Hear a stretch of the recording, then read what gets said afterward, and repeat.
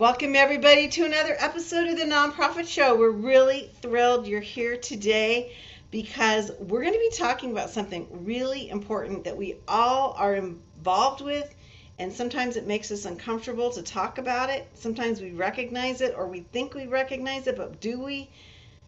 Our new best friend, Anthony Sartori, the executive director and founder of Evolving Minds, is going to talk to us today about protecting staff from burnout.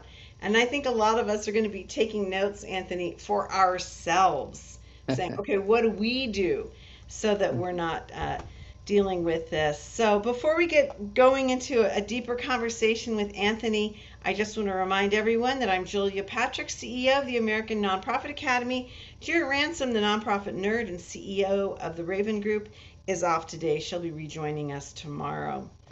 Again, we are here today because we have these amazing sponsors, and they include Bloomerang, American Nonprofit Academy, Your Part-Time Controller, Nonprofit Thought Leader, Fundraising Academy at National University. They have some really cool ads that are out nationally. You've got to, if you check them, if you see them, you got to check them out. Really beautiful, beautiful marketing that they're doing. Of course, our friends over at Staffing Boutique, Nonprofit Nerd, and Nonprofit Tech Talk. These are the folks that join us day in and day out. You know, tomorrow, Anthony, I think is our 800th episode. Amazing. I know it is amazing, and I don't even think we're doing. Well, I know we're not doing anything other than maybe saying something, but we have a lot of archive, right? We have a ton of stuff going on. So if you don't join us live, you can find us on all these streaming broadcast platforms. You can get us on podcast if you like more of an audio experience. But the super cool, sexy thing is our new app that our executive producer Kevin Pace created with his team at the American Nonprofit Academy. You can scan this QR code and then be notified with a gentle update of what has gone on in the day. It's a super cool tool, and we're really, really excited that we have been able to launch this. So, again, thank you to Kevin. Hey, Anthony Sartori, Executive Director, founder of Evolving Minds. How did you start this organization and why? Oof. Well, Big question. it throws me back a few years. So actually yesterday, May 15th was our 3-year anniversary as a nonprofit, which is really exciting. Congratulations. Thank you. Thank you. We started in May of 2020. So right when the pandemic was happening. Um, I worked in a grocery store part-time while I was building Evolving Minds. So I got to be on the front lines, be an essential worker, and at the same time building Evolving Minds into where it is now. And throughout that time, we focused working with educators. So throughout the pandemic, we had 20 to 30 educators for 8 weeks at a time, building community and connection. And then we started to work in the grocery store. So the same store that I worked in, we built a workplace mental health program for the grocery store employees. And from there, it's really been workplace mental health. That's our main focus. We've, really done a lot of work in the nonprofit space, which is, a big reason why I'm here to talk today about. Yeah, yeah. You know, it's so interesting. I am fascinated by folks that looked at the pandemic, the global health pandemic, and found a reason to start something new. I mean, the nonprofit shows that way. We started, at the dawn of the outbreak because we couldn't go anywhere, and Right. so we were like, well, we need to keep our community going, and so it was very, very super sketchy in the beginning, and some might argue there are days when it is still sketchy, but it's fascinating to me to meet people who leaned in and found opportunity in a time of chaos, and it sounds to me like that's something that you've done, and actually on the topic of chaos, if you will. So first things first, I've got to ask you, Sure. how do we as leaders and folks in our sector, the beloved work that we do Yeah. and for nonprofits, How do we recognize Mm, signs of this? It seems to me like it's like a one and done. It's like right, we confront it when everybody's left the building or it's like a bad situation. right. How can we recognize that we're going in that direction? Yeah. So I think one of the things you just mentioned, kind of preventing a one and done by thinking about long-term strategy. What is our burnout prevention strategy? If Okay. we don't have one, it's often a sign that there will be burnout. Um, mhm. It's actually looking at what's going on. Can you give us some, like, maybe some physical things that we could recommend? Like, are people calling in? Are they more Mm, crabby? Are they, I mean, yeah, what are some yeah, things that we might see in our organization? sure. So I think when I think about burnout, I think about the individual lens, and then I also think about culture. So the systems, the culture in place, how the organization is operating. So at the individual level, when I'm experiencing burnout, it's usually cynicism, just a sense of anger, frustration, resentment at the world at large, the Mhm. people I'm working with, the people in my sector, the nonprofit space. I might be really feeling, like you said, kind of crabby towards them, Yeah. um, as well as fatigue. I think fatigue and exhaustion, uh, especially during the workday, but when you get home, if you're not able to recharge and rejuvenate, and that fatigue is just if it becomes chronic, then that can be a huge sign of burning out. And also, like, I communicate a lot with nonprofit professionals via email, in trainings in persons, and I hear the language that we're using to describe work. And I just want to highlight a few words because the language that we're using can generate a sense of awareness about what our work culture is like. And so words I hear often are triage, slammed, Wow. drowning, underwater. So Yes. those are very violent, words, and that just tells us about that workspace and what's going on there. Yeah, I mean, those are, I would almost say those are words of desperation. Yeah. They're desperate, and they don't have an upside. They don't seem like Mm-mm. you can get beyond it or get around it. And so it's a really interesting thing that um, you would bring language into this. Mm. That's fascinating because I don't know if that's something I would have overtly Mm-hmm. looked at. So I that's fascinating to me. That really, really is. In terms of this piece of it, recognizing it, stepping back and saying, Mm-hmm. okay, yeah, we got a problem. Talk to us about what Yeah. that problem implies. I mean, what are some of the impacts of Yeah. this real situation? Yeah. So the culture piece too can really contribute to a sense of burnout and lead to I think this one statistic that was just released by Mindshare Partners, and the U.S. Surgeon General has released so much critical information about workplace mental health. But I think this statistic is very important. 84% of workplace conditions have contributed to at least one mental health challenge. Yeah. So there's a strong link between our work systems, and how they're causing harm in terms of increasing depression, anxiety, stress, trauma. It's making it worse, but it's also creating, new conditions within people that may have not presented itself before those work environments. Okay, so then you use the word work environment. So Mm-hmm. many of us in the for-profit and nonprofit Mm-hmm. sector are still working from home, or Yeah. maybe ratcheted up and using a co-working space. Yep. I mean, how does that factor in? Because that's a different cultural issue in itself, which I think we don't, I Yeah. think we're just trying to figure this out. Yeah, well, I actually have a quote here that I want to share, which came Sure. from the Dr. Morthy, the U.S. Surgeon General, just released the Our Epidemic of Loneliness and Isolation report that just came out. And I Mhm. think this speaks to the moment that we're living in, because there are a lot of hybrid, virtual, in person, I've seen them all at this point, workplace environments.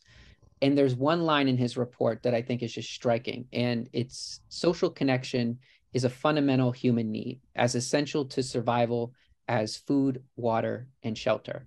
So in these virtual environments, when we're engaged in a productivity mindset, completing tasks, we there isn't necessarily that time and space to build community or connection. And Yeah. that can be a huge loss. Yeah. Mm-hmm. Yeah. It's a really interesting thing, and I think that um, the jury's out. I mean, I feel as though during the pandemic, people were like, yeah, I want to stay at home because it's safe and I'm frightened and, Mm-hmm. my Mm-hmm. kids are at home or my parents are at home, whatever. But now that things are loosening up a little, I've got to wonder if people aren't going to be saying, yeah, I need to go somewhere. I'm not as fearful. And I realize I miss that. Even just, talking to women who say, I miss getting dressed, getting my hair done, getting my makeup on, Mm-hmm. getting out of my sweats, Mm-hmm. Mm-hmm. Mm-hmm. or Mm-hmm. fuzzy slippers. So, what do you see about that? I mean, do you see that we're in this piece of, maybe, I don't want to use the word reckoning, but a redefinition? Yeah, I think so there there's culture change that's taking place in the workplace. There's a realignment and a reimagining. Our work is reimagining the workplace and what's possible. And what's the good news in terms of a lot of the hopelessness that we experience and feel on a day-to-day basis is that over the majority of working adults, I believe it's 81%, and this was a study done by the American Psychological Association, are looking for workplaces that support mental health. So there's just been a giant culture change, and workplace and mental health in the workplace is now becoming more and more common, but also a priority. Interesting. And where that would have been such a taboo topic and perceived as a problem, Mm-hmm. as opposed to maybe a benefit or a core value. Yeah. Really interesting. Really, really interesting. Well, things are changing, and we need to look at this and wonder how we are changing and what Mm-hmm. that does look like. And I'd really like to spend some time on something that you mentioned, Mm-hmm. and and get you to amplify this concept about Yes. connection and community. Why is that? Why do you think that that is part of the solution or approach to making a healthier workplace? Because let's face it, when we lose our teams and our Mm-hmm. staff, we can't do our work and we can't serve our mission, vision, and values. Yeah. So in the nonprofit sector, this is a huge deal.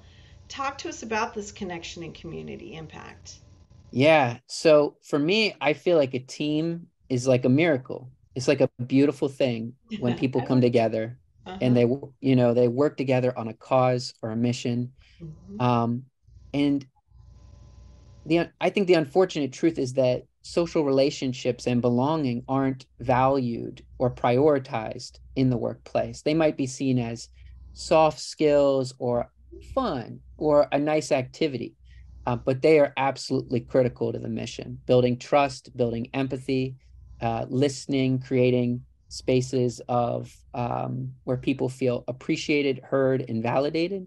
Hmm. It's really I argue the most important thing an organization could be doing, because people are your greatest asset. You're the working people that you work with. And so what that looks like for Evolving Minds and what we do with organizations is we build out a culture building meeting. So 20 minutes once a week. Usually it's in the all staff meeting or departmental team meetings. Right? 20 minutes, and then we bring in work culture skills, community building skills, connection based skills, skills that foster meaningful relationships. So, for example, I'll kind of illustrate what it looks like. You're with your team, you're around a table, right? And there's about 15 of you, and you're all sitting there and you're about to get into the work agenda, right? You're about to get into the work agenda. But first, one of your team members says, what are we grateful for? And so for 20 minutes, people are sharing and connecting. And we're using an imaginary ball as the ball goes around the space, and people are sharing because people are in the virtual world. So you have to throw the imaginary ball into the Zoom screen to include them into the community space and to connect them with everyone else. But then imagine if we adapted that question to what are we grateful for about each other? What are we grateful for about our mission? So Okay, that's storytelling. like, I've never heard anyone Yeah. say Yeah. that. Yeah. It's electric. It's contagious. It's powerful. It's transformative. Okay, you just like, this is a hair on fire moment for me. I am stunned by that. Wow. Okay, so what have you seen when you ask that question? Some of my favorite, I ask this question often, but I also, there's joy, there's goodness, there's hope, inspiration, peace, curiosity, love. Those are all skills that we share. What I see often is teams that haven't really carved out that time and space to validate each other. So all of a sudden, it's like a flow. It's like a dam has been released and the water is just letting out. And I love when someone goes around and just sees the goodness or is grateful for each person because it's just been waiting, right? There hasn't been an opportunity because to share that because that might be awkward if we're just in a random Zoom meeting where we're focusing on specific tasks, whereas our sole purpose right now is to see the goodness in each other or to be grateful for each other. So it becomes it shifts from more of like I see you for your work product to I see you as a human being, and that can be really powerful. Yeah, that is remarkable because I think sometimes we forget why we are doing our work Mm-hmm. because we get so mired in the problems and the issues, and for a lot of us it's gritty Yeah. sad work, right? So this is a really interesting way to recenter on the joy and Mm-hmm. the hope. Mm-hmm. And I love you also threw that word in, curiosity, which I think is a super powerful word, Yeah. and it leads to all sorts of amazing outcomes when we pursue that. These have been really fun. What are some Mm-hmm. other ways that we can kind of, shake things up? Yeah. Ooh, shake things up. I like to shake things up. Um, well, I think with there's the gratitude, there's the joy, what brings you joy, so you can practice in the same way. Mhm. Where do you see goodness in the world? Ooh, this is a good way to shake things up. Asking the team to see goodness in themselves. That's usually the hardest Yeah. thing. Hmm. Don't lead with that. Wait after a couple weeks or months. Yeah. Oh, I do. Yeah, that I like that. I Hmm. think that's really profound. I think that's really profound. And I bet that is hard. It's the hardest thing and what's really great is when we offer these skills, you always has the option to pass, the choice to participate or not participate. Okay. Um, so what ends up happening is someone may not feel comfortable seeing the goodness in themselves, but then the ball moves around the space and other people start to take a risk and be vulnerable. And that ends up inspiring them to grow. Yeah, I love that. It's really an interesting thing because I can see the link between feeling appreciated and feeling valued and having merit in being part of a team when some of these things are verbalized. Yeah. Yeah, from my research, I've found that one of the greatest reasons why people leave is because they don't feel validated. They Mhm. don't feel appreciated. And Yeah. just the simple, I see you, thank you goes so long, so far. Yeah, yeah, it's so powerful. And it seems to me like we're waiting for the ecosystem around us, the clients around us, the programming around us, and we're not looking at ourselves and our Yes. organizations until it's kind of too late, Hmm. right? And Hmm. then it seems to me like we're having this discussion now because it's a problem, Right. Yeah. right? Versus saying, wow, here's an opportunity. One of our sponsors, Staffing Boutique, Hmm. they are a boutique firm for HR Hmm. just in the nonprofit sector. Oh, And I've noticed that when we have them on, we're speaking more and more about these issues of how do we keep our staffs healthy yeah. mentally and physically. And in the beginning, we never talked about that. Right. I mean, because Right. it was like, do your job or leave because there are Yeah. 10 people lined up out the door that want your job. Now Yeah. we can't find those 10 people lined up. And so we're having to think about Right. what's in our midst. Yeah. We don't have a lot of time left, and I could talk to Oh, you all wow. day. I Yeah, it's know flying. it goes by really fast, but Huh.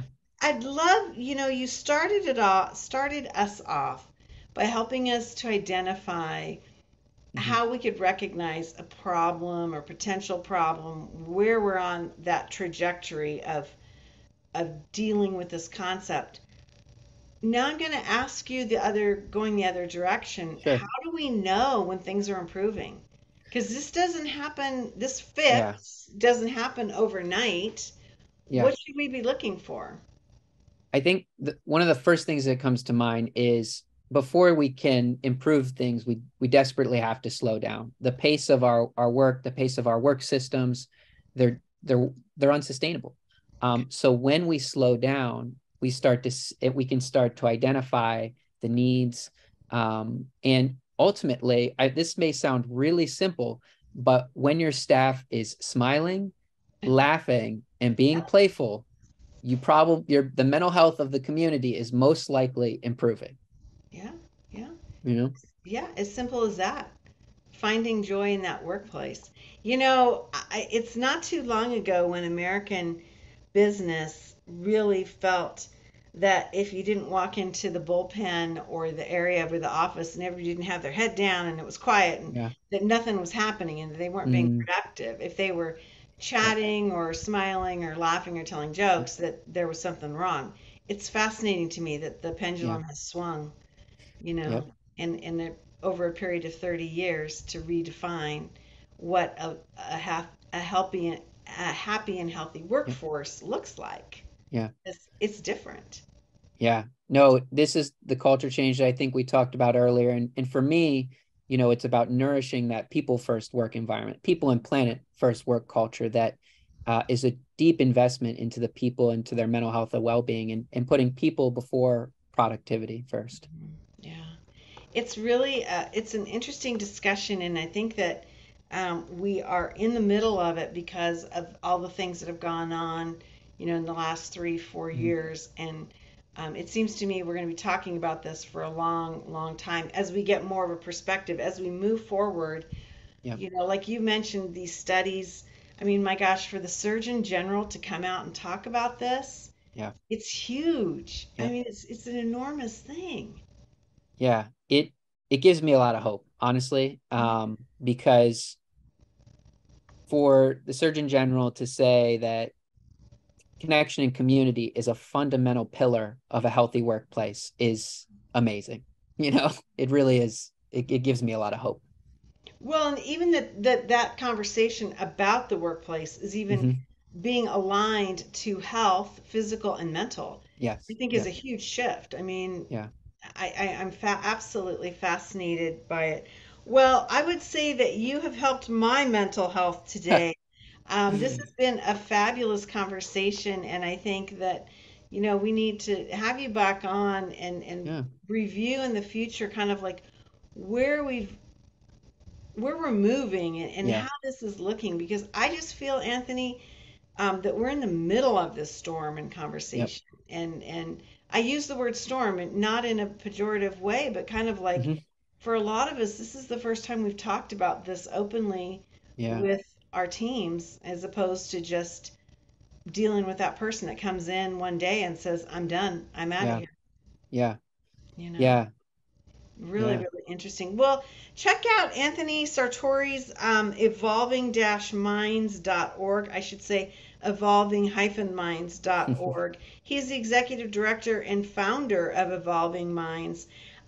They do some really interesting work in this space of helping our work environments be safer, more secure, more productive, and really aligning to so many of our mission, vision, and values. For some weird reason, Anthony, in the nonprofit sector, we're so good at saying what we want everybody else to do, but we don't Right. always do it ourselves. Yeah.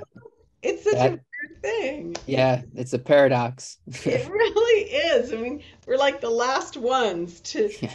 self-reflect and say, okay, we need to do this internally and not just Yeah. for our community. So Yeah. really been fun having you on and chatting with you about this. Again, this is a topic that is only going to be more amplified, and I believe when the Surgeon General comes out like that, it gives permission and interest to so many other types Yeah. of businesses to start talking about this. So I Yep. feel like it's just the tip of the iceberg. Yep. I Yeah. really do. It's going to be a lot of fun. Hey, everybody, again, I'm Julia Patrick, CEO of the American Nonprofit Academy. Jarrett Ransom, my co host, will be back with us tomorrow. She's out today conducting a training, so we'll have her back. Again, we have these amazing sponsors. Most of these folks who've been with us from day one. And they include Bloomerang, American Nonprofit Academy, Your Part Time Controller, Nonprofit Thought Leader, Fundraising Academy at National University, Staffing Boutique, Nonprofit Nerd, and Nonprofit Tech Talk. These are the folks that join us day in and day out to really help us have conversations like we've had today with Anthony, which has been riveting. I've so enjoyed this. Thank you, Anthony. Thank you for having me. It's a pleasure. It's been a lot of fun. Hey, everybody, we have this mantra that we use at the end of every show. And we pretty much, I think we've done it from the very first broadcast. But today, when I say I hear it a little differently because of talking about mental health and our own physical well being. And like I say every day, I plead with you to stay well so you can do well. We'll see you back here tomorrow. Anthony, you made my All right. day, buddy. Thank you.